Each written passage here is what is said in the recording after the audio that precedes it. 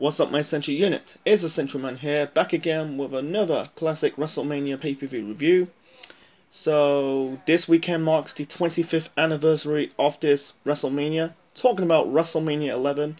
This show was at the Harvick Civic Center. Right now it's the XL Center in Harvick, Connecticut on the 2nd of April, 1995. The attendance for WrestleMania 11 was it 16,305. The attendance was 1.2. This is the pay-per-view buy rate went down because I think it's lower than the 1.2 buy rate from WrestleMania. I think it was like fucking 12. You know, like the WrestleManias of the 90s. When we get to the Attitude Era, were low. They're in the low, not the. I think the lowest WrestleMania buy rate has to be WrestleMania 19 in 2003. Anyway, so I'm not gonna get into the buy rates. Let's go with the celebrities in WrestleMania was what the hell? They didn't even get good celebrities on the show. Let me see. You got at least you got some good. You got Pamela Anderson, who was in Baywatch. Was it Jenny McCartney? She was in Playboy. And then you got celebrities I've not really heard of before because I know what Home Improvement is. It's got Tim Allen in it. It's got Jonathan Taylor Thomas. He was in Home Improvement. Nick Tintonto was in New York PD, or the star of NYPD. And then you got American football players, including Steve Mongo McMichael, who went on to go to WCW later that year. Be part of be a color commentator, be part of the Horsemen, and I think he won his first championship in WCW. It's good to see Mongo in a wrestling environment.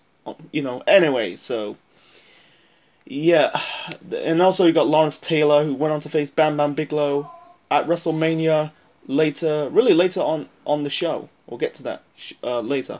Anyway, so the first match to kick off WrestleMania 11, we got Allied Powers taking on the Blues Brothers. The Allied Powers, that is Lex Luger and British Bulldog, taking on the Blues Brothers, that is Jacob and Eli, with Uncle Zebediah as their manager. Uncle Zebediah is basically the future Seb Coulter. So, for people, I see a lot of people's reviews and talking about this match, or really talking about some of all these WrestleMania matches of WrestleMania 11 were bad. No, I don't think some of the matches of WrestleMania 11 was bad. This match wasn't bad. I think this was a good match. It wasn't bad. It wasn't like a memorable 4-star classic, but it was a decent good match. Because the heels dominate a bit, then the baby faces fight, really fight off, overturn it to fight back. You had in the end Bulldog. What he did, he kind of did a move. He leaped over both Luger and I think it was one member of the Blues Brothers. Did a roll up. He did a sunflip roll up to win this match. And yeah, it's just a normal tag team match. Nothing special because the tag team. Unfortunately, this is not for the tag team belts. The tag team titles was defended by some other tag team. I'll get to the tag team title match later on this review. And yeah, the Allied Powers did the flexing. It's a damn shame the Allied Powers never become tag team champions. They got potential. But unfortunately, the timing was wrong, and then later on that year, Lex Luger went on to WCW, returned to WCW. Yeah, decent good match between Allied Powers and the Blues Brothers. Okay, and then we got the Intercontinental title match between Jeff Jarrett and the Roadie, the future Road Dogg Jesse James, taking on Razor Ramon with the 1-2-3 Kid in Razor's corner. The 1-2-3 Kid is, the future X-Pac, Shel Waltman. And this was a decent good match. Not a classic Intercontinental title match, but this was a really good match. Because they're both big man versus small match.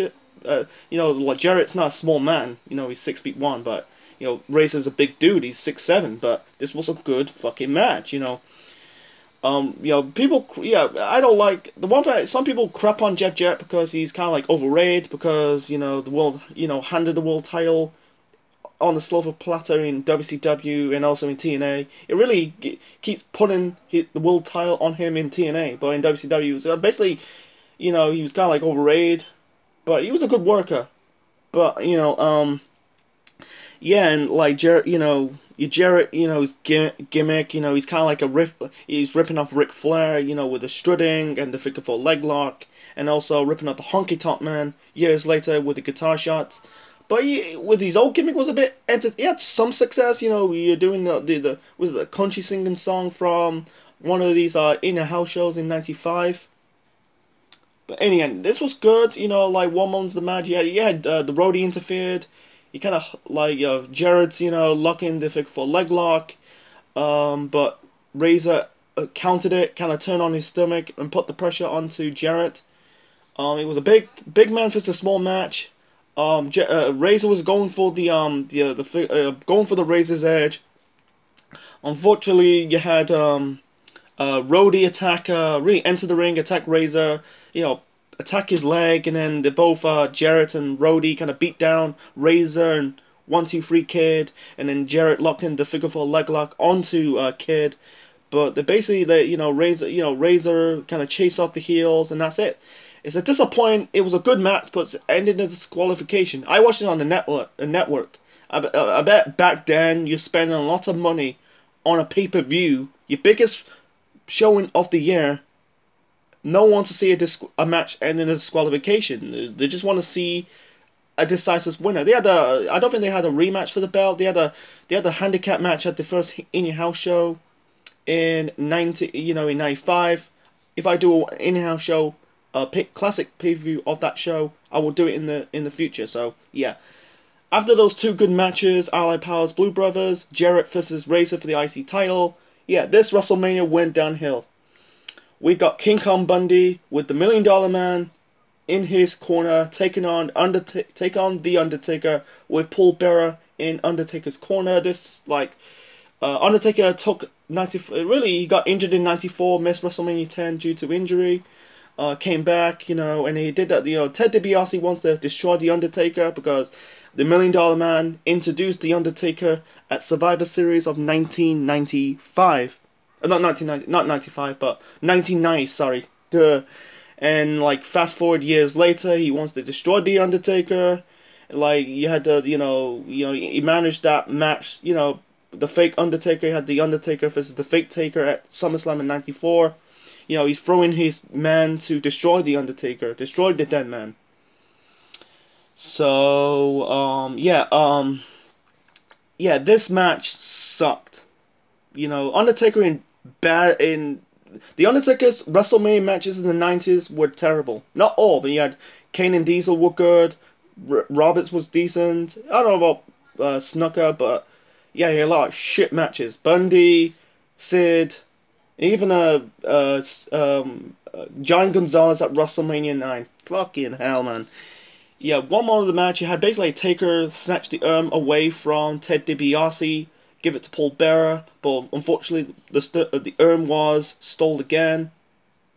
It was stolen again by Karma, the future Godfather, the future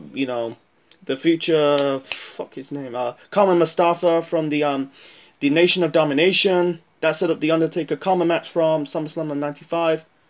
I forgot. Before I get to the rest of the match, I forgot the commentary of this show. We got the commentary for the show was Vince McMahon and Jerry the King Lawler. Yeah, JR's the interviewer throughout the whole show. And let's get back to the rest of the match. Yeah, and it was nothing much of a match. It was boring as fuck, man. Just boring.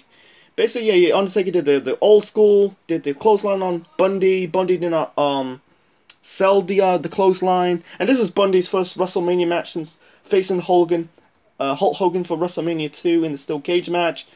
Yeah, night and day. Bundy had a good match with Hogan at WrestleMania 2, and then fast forward a decade later, he's facing a shit match with Undertaker at WrestleMania 11. It's just like, I'm not saying Bundy's shit, but it's like this match was not that good. He had Larry Young, who was a baseball umpire, as the special guest referee. This was shit.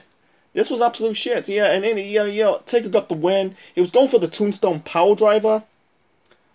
but you know, you couldn't even get Bundy up for the Tombstone Power Drive. It's like a decade later, he did that move on Mark Henry, who was about the same size as King Kong Bundy, and then you know, and then a decade prior, he could not perform a Tombstone Power Driver onto not Bundy, Mark Henry, but he couldn't even do it on Bundy.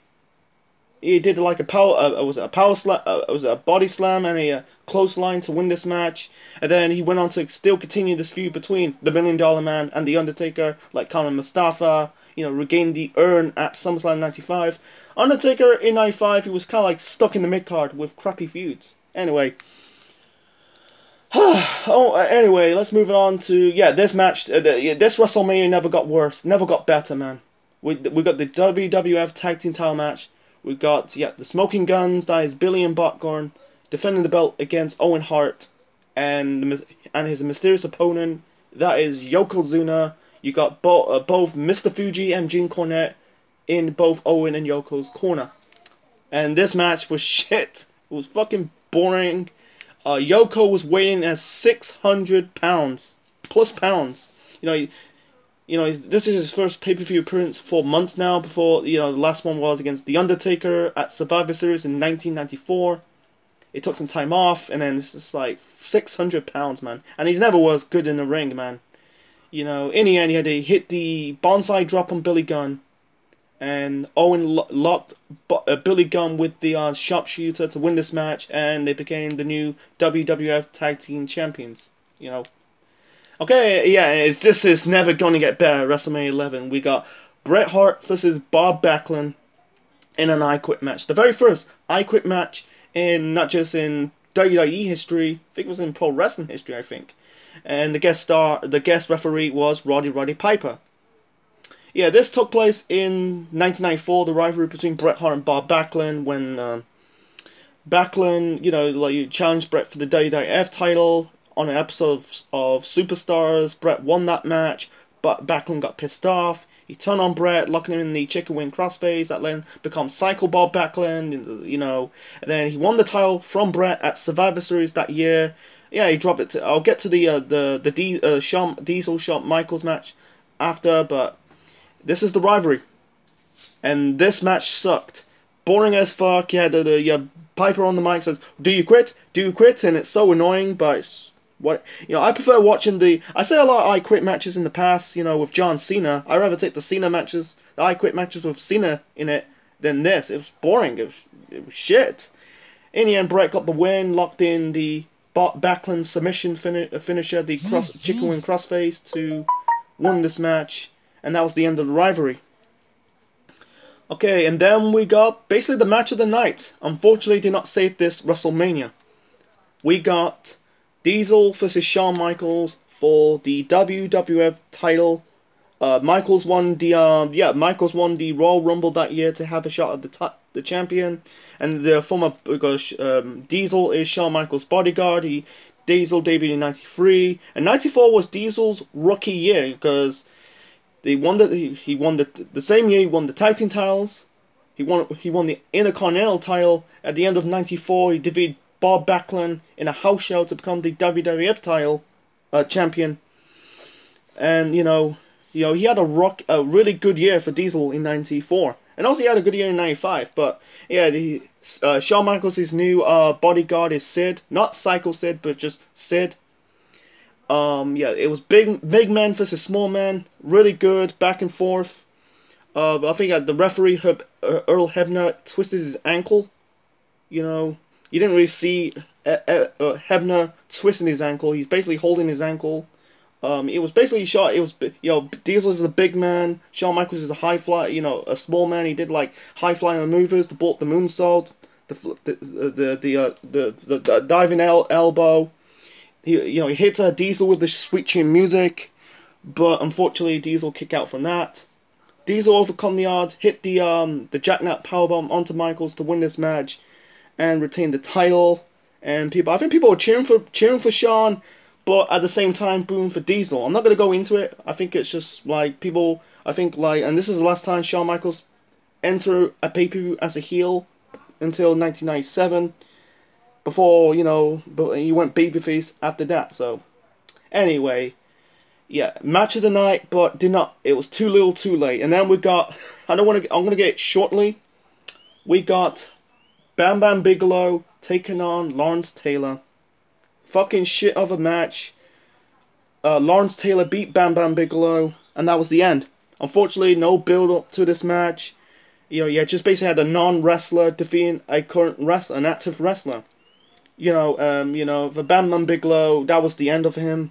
After that, he stick around in '95, left in that year, I think it was late '95, early '96, and then he went on to ECW, went better things, winning the ECW title, and then went to WCW years later in the dying years in 2000, tag team title, winning the tag team championship and the hardcore title. Yeah, it didn't do nothing. I think if they put it in the middle portion of the card, I'll be okay. But in your main event, it didn't do Bam Bam Bigelow favors. It didn't do anyone favors, man. It's just like basically had a non-wrestler, a football player, defeating a wrestler. It's just what it is. He was okay in this match, Lawrence Taylor, but it was boring of a match. It was 11 minutes. I wish this just done a squash match to make Bam Bam Bigelow look good. And he turned babyface after that. That really the end. That was basically the kiss of death of Bam Bam Bigelow's run in the World Wrestling Federation, man. Anyway, so my final reign for the show, yeah, I think it's a bit better than WrestleMania 9. WrestleMania 9 was just shit, man.